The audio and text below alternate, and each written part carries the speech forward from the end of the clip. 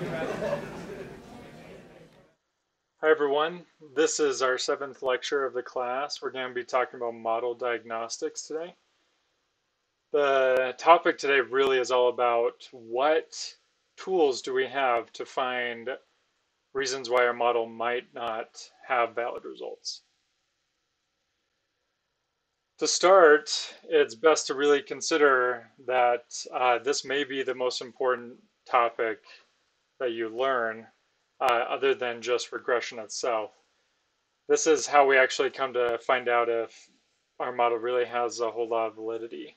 And we need to consider all the assumptions of the model. Here I've added two that we've talked about but haven't explicitly said that it's an assumption of the model. We have a linear relationship.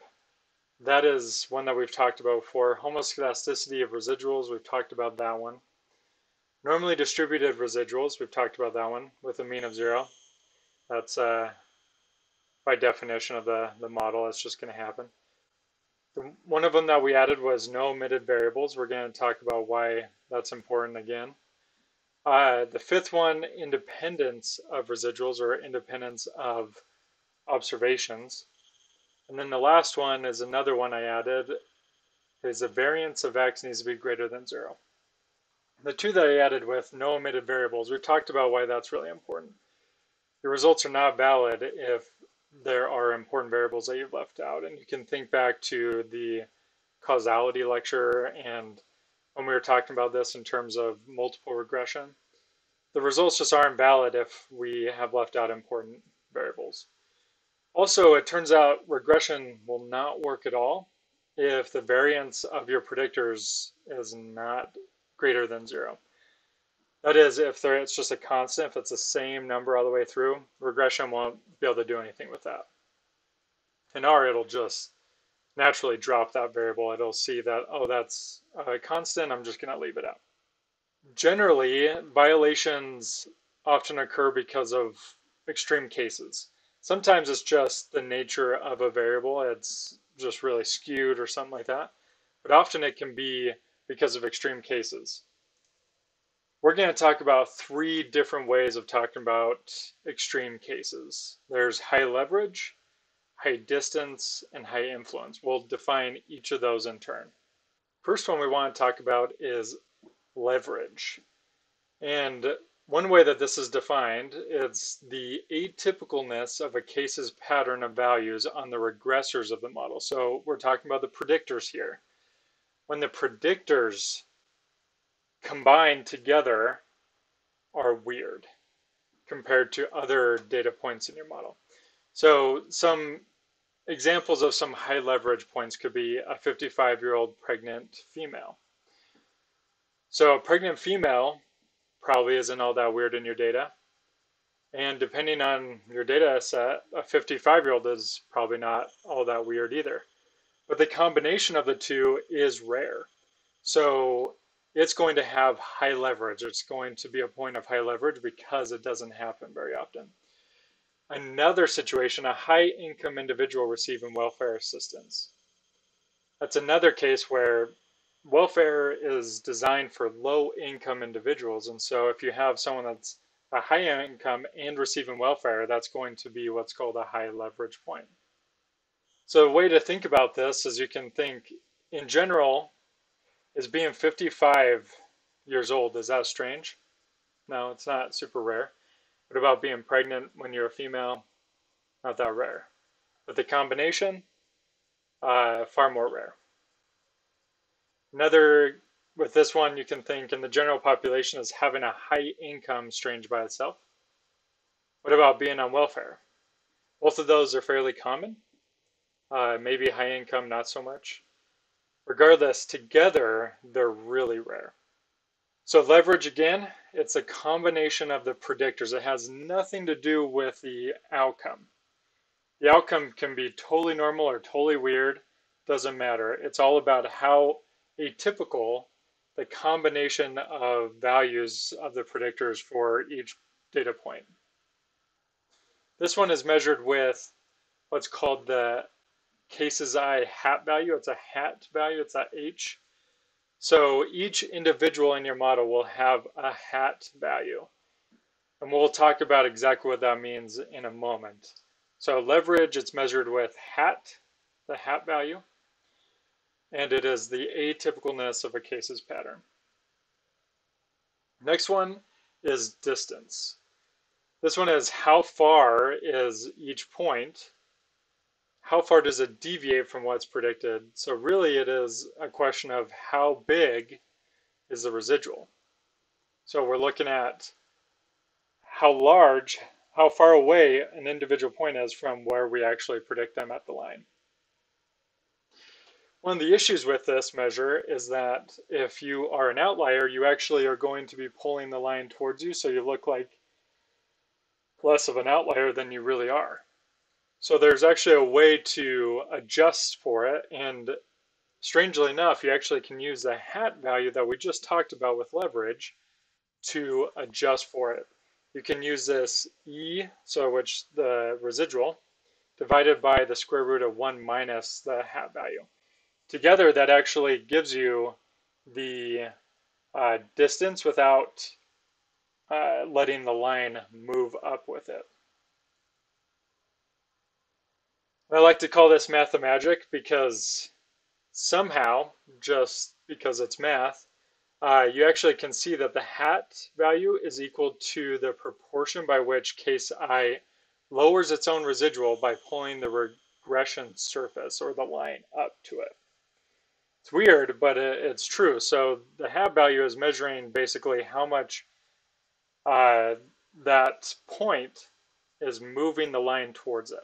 It's proportional to that. The last one, and I'm going to hide myself for a sec, is called influence. This one is the extent to which the inclusion of that data point changes the regression solution or some aspect of it. So I want you to consider this example I have over here where we have X and Y, we have a cloud of points, but then we also have these other points that are marked out here, and they're all extreme, they're outliers. But we want to consider which one has high influence. If you think about which one's going to change the solution, or in other words, the line, which one changes the line the most if we put that point in? Is it A, B, or C? So we'll see if you were able to guess it correctly, or if you have put it together already, why it would be one or the other. So first, let's look at A. So of those three lines, we have the dark bold one, we have the thin one, and then we have the dashed one. If we were to put A in the model, which of those lines makes sense? Actually, it turns out that thin one right at the bottom, that is a line if you include A, which actually turns out to be the same line as if you didn't include A. So A in this case doesn't actually change where the line is or its slope. It'll change some things about the standard errors, but it's not actually going to change the slope. And then we can look at B, which of those two remaining lines, the dashed or the solid one, goes with B if we threw B into this data. Actually, it turns out it's a dashed one. So all it does, it doesn't actually change the slope, it just shifts the line up just a little bit. And it's kind of shocking, it doesn't shift it up very much. And that's because we have a decent sample size of dots below that. So a single data point just high above the cloud of points doesn't actually do a whole lot to the line. So what we can see so far is B and A, which are extreme in one variable but not extreme in the other. So A is extreme in X, but it's totally normal for Y. And B, which is really normal for X, it's right where the other X points are, but really is extreme for Y. It's just one or the other. It doesn't influence the line much. But when you're C, it actually shifts the line a lot. So if you're extreme on X and Y, you are going to have what's called high influence. You're going to highly influence where that line is. In other words, that single point, C, is changing our result. There's no relationship in the data if we have every point except for C. All we do is add C, and suddenly it looks like there's a relationship, there's a slope there that's greater than 0. When it comes to influence, it's going to be measured with Cook's distance. And you've seen this before because it's one of the plots that gets output when you run the plot on your regression object in R. It's the fourth slide, or the fourth plot. And so you've seen it before, but we just haven't defined it fully yet. Cook's distance is kind of a frustrating name in this case because it actually measures influence. It's not measuring distance as we've defined it earlier, where it's just the size of the residual. What Cook's distance does is measures how influential a single point is. And it does this with this equation that we see right here.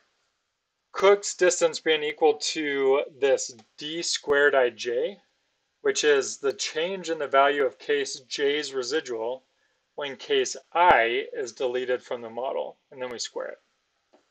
So it's basically saying if we take one point out and sum up all of the change in the residual for everybody, for that point, if we add it up for everyone else, what it does when we remove that, and then we divide it by the number of regressors and the variance, which just kind of normalizes it, what we end up getting is a measure of, if you take that point out, does it really change the model a lot, or does it keep everything basically the same? If the model changes a lot, where we pull this out and suddenly everyone's residuals are very different than what they were before, we're going to have a high Cook's distance, which means that that data point is very influential. It's that one point is changing the results of the whole model. If it's not highly influential, then the residuals, when you remove that one point, the line won't change very much. So the residuals really won't move, and you'll have a really low Cook's D. All right, so we are going to look at an example of a pretty small sample size data set. So there's only 12 observations, so it'll be easier to kind of look through just the raw values and see any extreme points. In our in-class activity, we're going to show how we can make plots with this data and actually find out where really crazy points are. So first, what I'm showing right here is just the raw data. So we have 3 predictors, x1, 2, and 3. And we have y, our outcome. And then I is just the ID for each person, 1 through 12. So just looking at this data, even if you're familiar with it, you probably wouldn't see any crazy outliers. There may be some points that are higher than others. So we have someone that scored a 17 on y, that's the highest value, but there's someone that scored a 15 and a 13, so it doesn't seem too crazy. And someone that scored a 6, but there's also a 7 and an 8, so those don't seem very extreme from just face value. So we actually can now look at what do the residuals look like. And so this one that I labeled regular residual, that's just a residual that you would get from running a model. So we can start to look through that and see if there's any that look particularly big. And the biggest that I see is this 3.655, which is case 8. So that one may be kind of far away from everybody. That on its own isn't going to tell us a ton, other than that one is not super close to the line. We also have case 2, which also seems to be not all that close to the line. So you have these 2 points that may be kind of far away from what the model predicts them to be. So let's keep that in mind. We have case 8 and 2 that look like they could be extreme. Let's see what the other measures say about them. This next one is leverage. Remember, this one is measured with this hat value. There's also this other MD that measures leverage in a different way. They're related, um, but the hat value is the one we're going to use because it's on a standard scale. It goes from 1 divided by n to 1. So if your sample size is 12, it goes from 1/12 to 1. And we can look through these and see which ones look most extreme. And if we look through those, it looks like maybe case 3 is the most extreme in leverage. Now, if you go back, what does leverage refer to? Leverage is referring to how odd the combination of predictors are. In other words, case 3, there's something about case 3 that makes them have kind of weird values together. And we can look at x1, 2, and 3 and see that for the most part, when someone scores really high on x2, they also tend to score fairly high on x3 and vice versa. For them, they scored an 11 on x2 and only a 5 on x3, where most people, they're within like 1 or 2 points, but that one isn't. So by just letting the hat measure actually tell us, we actually can go in and see why are they weird. Okay, so 3 is because their x2 and x3 are not as close as basically everyone else's. So that may be a problem. We'd want to go in and find out if that is valid, if that makes sense. So far we have case 8 and 2 that have big residuals and case 3 that has a high leverage. And then this last one, we talked about Cook's distance, which measures influence.